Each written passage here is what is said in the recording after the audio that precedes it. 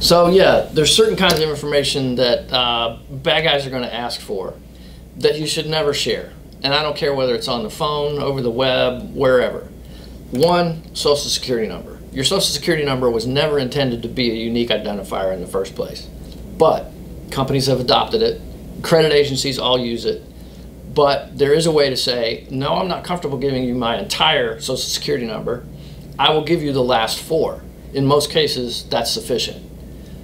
In some cases, you have to give them the full social security number, but I recommend you only do that on a written application that you hand to an individual in the place of business that you are seeking credit from. So that's one.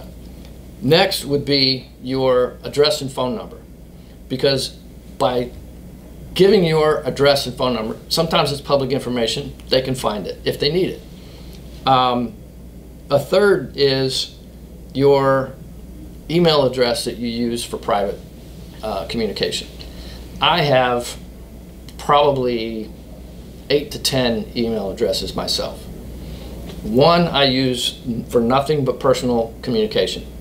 Several others I use when I need to sign up for a service or get a discount on something because I know it's going to get junk mail in it the day after I sign up. And others I use for purposes where I really want to maintain a certain level of privacy, and I keep those very distinct and separate from my others.